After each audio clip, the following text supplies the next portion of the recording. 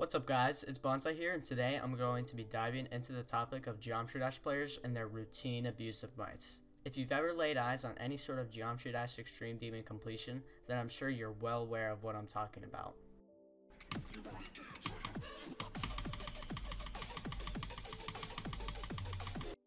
To the outsider looking in, it doesn't exactly make sense as to why a player would decide to smash their mouse whenever they want to jump in game. I am even guilty of deliberately slamming my mouse, to the point where my family sometimes grows agitated at the noise. I mean, just listen to this. Yo, can you guys hear my clicks? Can you guys hear that? I think the Demonless team should be able to pick this up, you guys think, right? We've always been doing it. The origin of Geometry Dash players clicking hard isn't exactly uncharted. The first examples of the community lifting up their finger and slamming it back down would be the game's inception. There's no other real way to play Geometry Dash on mobile, and since the game is a mobile game at heart, when the game moved to Steam, we took our techniques with it. Yet, there's reasons that even players who never touched the game on mobile reverted to the old community ways.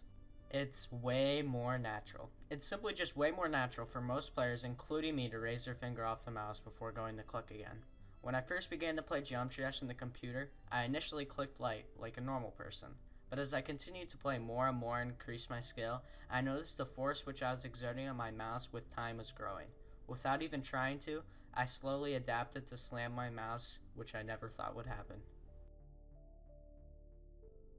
It's a necessity. Having clicks in completion videos, especially Extreme Demons which fall in the top 150, is a complete necessity.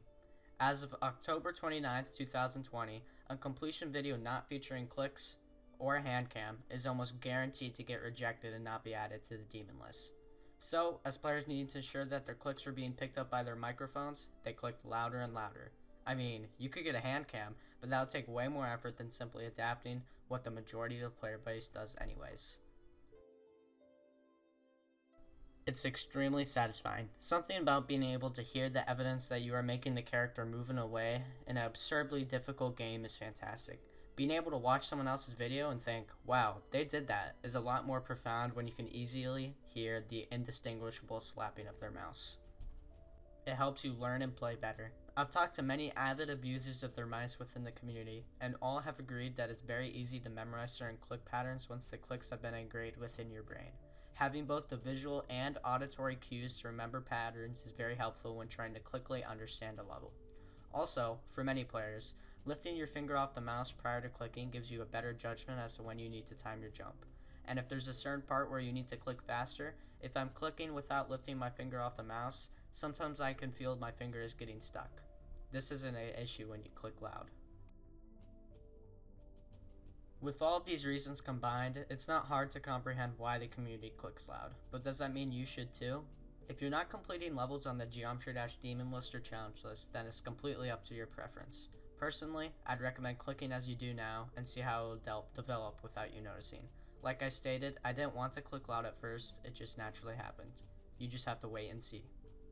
I'd like to thank all of you who stuck to the end with this video, and if you enjoyed this type of content, be sure to let me know by leaving a comment and a like. Have a great day. Bonsai out.